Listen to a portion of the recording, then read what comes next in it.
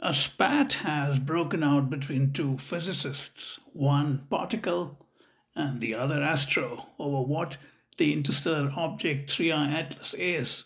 One is the high profile British professor and science popularizer Brian Cox, and the other, the Harvard astrophysicist Avi Loeb. For months now, Loeb has said that the scientific community ought to at least keep the possibility that 3I Atlas could be of alien technological nature in the mix of explanations about what it really is. Loeb has generally maintained that while he thinks it is most likely a comet, as a matter of scientific practice, scientists should remain curious and not dismiss even a small chance that 3I Atlas may be technological and not natural. In support, he cites 10 anomalies about the object. In contrast, Cox has dismissed Loeb's view as drivel, insisting that 3I Atlas is an interstellar comet made of carbon dioxide and ices.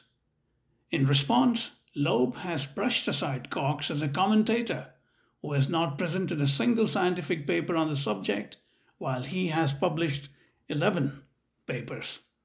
In case you are underwhelmed by the intensity of the spat between Loeb and Cox, let me tell you, in the world of nerds, which I also inhabit, this is the equivalent of a brass knuckle street fight.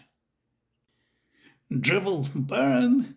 Commentator, burn. In the meantime, 3I Atlas tears across our solar system at an extraordinary 200,000 plus kilometers an hour. At this stage, I'm rooting for 3I Atlas not to be an alien spaceship or a technological remnant from an advanced civilization.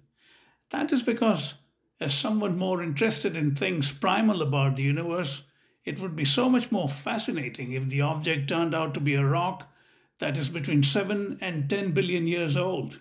The fact that we witnessed an object possibly more than twice as old as our solar system is astounding enough for me. If it is indeed 10 billion years old, as one study suggested, then we are looking at a rock from a time when the universe was barely 3.8 billion years old. Think about that fact alone and be thrilled.